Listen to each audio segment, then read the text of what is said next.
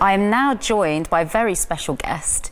It is Eric Hall, and we're going to be talking about his book, Eric Hall, Monster. Did I say that right? Yes, Bubba. I did? Yes, did I get enough gravel in the voice? Yes, Bubba, you're sensational. That's good. So I'm a little bit intimidated by you, I have to say, because I've read all about your life now. I feel like I know you. You've done everything from promoting, being an agent, a football agent, various jobs. I mean, like, which one was your favourite job out of all of them, do you think? I suppose, if I'm monster honest, which is hard for me as a Jewish agent to be monster honest, I do miss the record business, because that's my first kind of proper job I get paid for. 15 years old, I leave school, and 15 years old, and you used to do that in those days, and I got a job in a place called Denmark Street, London, Tin Pan Alley, known as Tin Pan Alley. My first ever job, tea boy, literally, tea boy, because we made the tea, and we went out to the cafes with a tea urn, like the old Eric Morecambe and Ernie Wise joke, you know, have some tea urn. Had a tea urn to get tea and sandwiches and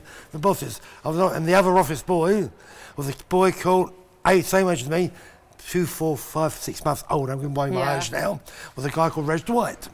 Yes, me and Reg started together, who then became, a few years later, Elton John. And over the road in Denmark Street was a guy who worked for, I think, Southern Music in Tin Pan Alley, was David Jones, who became David Bowie. Wow. And up the road a little bit, I forget, maybe, I don't know what the publishers was a little kid, snotty little kid from the East End called Stevie Marriott, who formed the Small Faces. So when you were younger, you obviously were exposed to a lot of celebrities. But then your life actually got even more interesting, because obviously you became a promoter and yourself. Well, no, I was always worked for people, always, up to a point. I went to Granada TV one night to do in Manchester, to do a little TV show about Mark Bolan. He'd been dead about a year, died a year, and Muriel Young, who was head of Granada TV, children's shows, and Muriel wanted to do some little shtick about Mark Bolan, who'd been dead a year. So I went on the train from Euston, London to Manchester, done the show, come back that night, Manchester, London. Instead of going home, I felt a little bit noshy and wanted a little bit to drink and a little sandwich. A guy come up to me, big, black, good-looking kid, man. Excuse me, he says, I know you. I said, no, I don't think so, but you might do, I don't know. And no, I do, I know you. I said, well, I don't know if you know me. If you do, right, fine. I know, I'm probably effing man. This little stocky guy come up to him and said, Garth, leave him alone, he don't know you. Stop driving him mad. Sorry, mate, to me, about my pal. That's all right, don't worry. What's the way? And 10 minutes later, he comes back to me, this guy, same big black guy. I know you. Do you go to a club called Mugbury's in Jermyn Street? I said, yeah. I've seen you there, and I went, well, I will name drop, I'm a name dropper. I've seen you there with Rod Stewart and Elton John, and da-da-dum, and do-do-do, and da-da-dee, and do-da-dum, and da-da-dum. You know, so he didn't really know me, but he'd seen me at these, sitting on a table in this club, Monkbury's, a supper club, with all these, you know, faces. So he kind of, you know, put 2 and 2 together and made 6 instead of 4, but he knew me because he didn't know me, but he'd seen me. So he worked out, yes, that's where I know you from. And then finish up, he introduced himself. And then the big guy said, I told you to leave him alone. I said, no, it's all right, we've sorted it out now. What's your name, by the way? Steve Perriman. Hello, Steve, nice to meet you. Look, Eric Hall. What did you do, Steve? So I'm a footballer, I play for Spurs. I said, what do you do? Really? What, you're famous? I had no idea. My family is Spurs supporters, being North Londoners, East Enders. He said, well, and then the other little good-looking kid again said, he said, captain, you're captain. What do you mean you're captain? Who are you? I'm Chris Hewton. That's Garth Crooks who's been driving you mad all night. And then we got chatting, we then sat down like a little cubicle stick, had some more champagne and chat. I don't drink, but love a glass. And we got chatting, and Steve Perriman said to me, who was then the captain of Spurs, which I didn't know, you ever thought about being an agent in football, Eric? I said, you mad? I said, I can't be an agent in football. He said, I'm Jewish. He said, what do you mean, what's that got to do with it? I said, well, you do free kicks. You should charge for them. You don't understand that joke, do you? She didn't laugh. Free kicks, then she was charged for them. Aha! So, and anyway, cut a very long story short, I said to him, OK, I'll tell you what I'll do it. We'll have a go. You don't have to know about football. Keith Birkinshaw was then the manager of Spurs. Keith Birkinshaw, though, they know about football. Just get like endorsements and schmaltzments and this and that, TV, whatever. I thought, OK, we'll have a trial. We'll shake hands on it, give it 6 months, no contract, and see how it goes. Well, that was very long, many years ago, and I'm still Steve Perriman's agent now with no contract. And that's how you got into football? You've got no work, but I've got no contract. And that's how you got into football?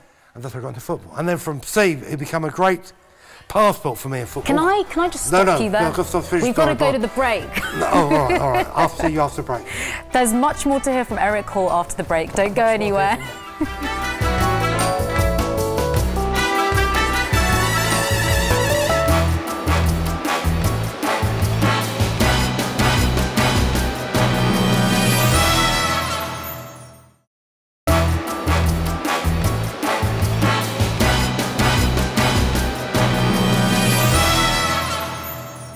Hi, and I'm still joined by Eric Hall, and we were just in the middle of talking about how you got into the football industry.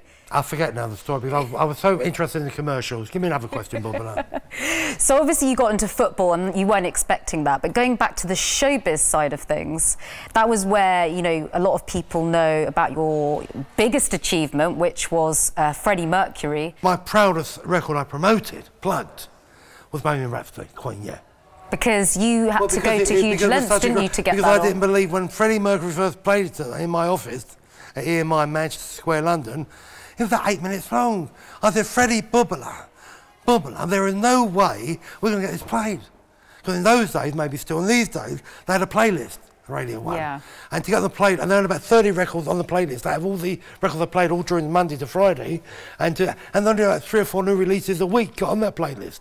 So what I did was, I went to a lady called Doreen Davis, who was the head of the playlist then, Radio 1 playlist, the chairman, they had a chairman. A bit like Paul Chaplin, with your chairman here, they had a chairman there. And I went to see the Paul Chaplin of BBC, and I said, Doreen, what did you think of this? And she listened to it, and suddenly she's looking at her watch, and she's saying, is it over yet, Eric? Another 6 minutes yet, blah, blah, blah. And we went on. She said, I see what you're worried about. So I went to see if I was worried about the record. She loved Queen, the band. She said, no, I love it, but I tell you what, we can't put it on the playlist. The only way you're going to get this on the playlist, it was 6 minutes then, is that somebody makes the record of the week or something. But you can't put it on the playlist because we get maybe 2.5 records on, you know. Fine. I walked back to my office from Manchester Square, to Manchester Square from Broadcasting House, Egton House actually, next door Broadcasting House. Get to my office, my secretary Louis said to me, Eric, Doreen Davis on the phone. Oh, bloody hell. She's changed her mind, there's something's happened here. Doreen, yes, Bobbler. Listen, as you left, Noel Edmonds came in. Really? I thought Wayford probably Noel said to her, no, don't play that, it's too long. She said, I played in the record. I thought, oh, God. Yeah? Well, she said, well, when it does get released, Noel said it'd be his record of the week. Which meant, I thought, oh, thank God, is that it meant that that record got played every day on his show. And all the other, what they call strip shows, for some reason they call them strip shows, Monday to Friday, had to play the other presenters' record of the week. Yeah. So that meant the first week, I'd have at least 10, 12, 15 plays on Radio 1. Monster. And Freddie Mercury was very fond of you as well. Yes. There's a story in there about I'll tell you quickly, I don't run out of time, but we'll run out of time, is that, not to mention the book yet, is that he fancied me, to be fair. I was, you know, wouldn't believe this. And that's right, you would believe it now, because they're making a movie of Freddie. You had beautiful locks of hair. I'm trying to get my story in, blah, blah, blah. They're making a movie of Freddie Mercury's life called Freddie. Yes. Freddie. Called Freddie, of course. Which, as far as I know, Sacha Baron Cohen, Ali G is playing Freddie. That'll be interesting. Katy Perry's playing Freddie's lady, Mary Austin. And this one's playing this one and that one. But the very good-looking, I think, American actor, and a British actor, I think, is called Ben Chaplin. Very tall, good-looking boy who's playing me in the movie. Oh. Playing Eric Hall. Are you curious about that? No, let him do it, but I'm not curious. I know about it, I'm not curious. I know Freddie Mercury came to my room one night. Freddie was in Luxembourg promoting Bohemian Rhapsody. And he came up to my room, so at Holiday Inn, said, and bedroom. And at 2 o'clock in the morning, I opened the door and said, what do you want? Oh, Bubbler, he called me Bubbler because he's like you, he's the Babaloo, he's the Indian like you, Indian. I just realised now, why he called me Babaloo. Did he? I swear on my life. Must be an Indian stick, Babaloo. I just made that up.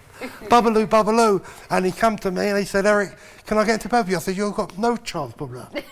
Oh, well, can I hold your hand? He's very appreciative of Bohemian Rhapsody, yes, he bothered too much, probably. I've heard of getting a gold disc, but that was ridiculous. So he said, well, can I just sit in your room by your bedside and hold your hand? I said, yes. Oh, isn't that nice? And he did. And then a few whatever later, he came to my office at EMI and back in London, and he played me his new record called Killer Queen. I put it on the old Ewer machine, you stuck the stick on and put it on the, push the button, and he's Killer Queen, you're mad, what do you think? I said, it's going to be a monster here, I love it. Yeah, but you've not listened to the words. I am Bubble, I love it. No, Bubbaloo, you ain't listening to the words. I made that up. I said, no, Bubbaloo. Actually, he did say Bubbaloo, I swear to you. He said, no, listen to the words. He keeps Maurice Chandon in his fancy cabinet, hair like Marie Antoinette, and perfume, smell like certain perfume. I used to put loads of, you know, Yves Saint Laurent on, and Miss Dior, and whoever, everything, you know, Cartier, Schmartier, covered. You smell me 2 miles up the road, that's a fact. And in my cabinet, EMI, I had champagne in. Always had champagne for my guests to give them a drink, and beers and, you know, soft drinks too. And in those days, I had my hair permed, which if you do still get a copy of my book, which is going to be sort of published soon with pictures and news stories, is, you know, hair like Marie Antoinette. To get to the point of the story, Bubbler, he said, no, it's about you. I said, well, what do you mean Kill a Queen, but about me? Because the lyric, I realised the lyric was about me. It was all about Eric Hall. And then the reason was the Killer Queen, that he fancied me, he couldn't have me, and he said, I'm the Queen, I can't have you, and you're killing me. You're just full of stories, and you know we're out of time nearly. I know, Bob. We could go on forever. But if you want to know more about Eric Hall, you can read his book, Monster.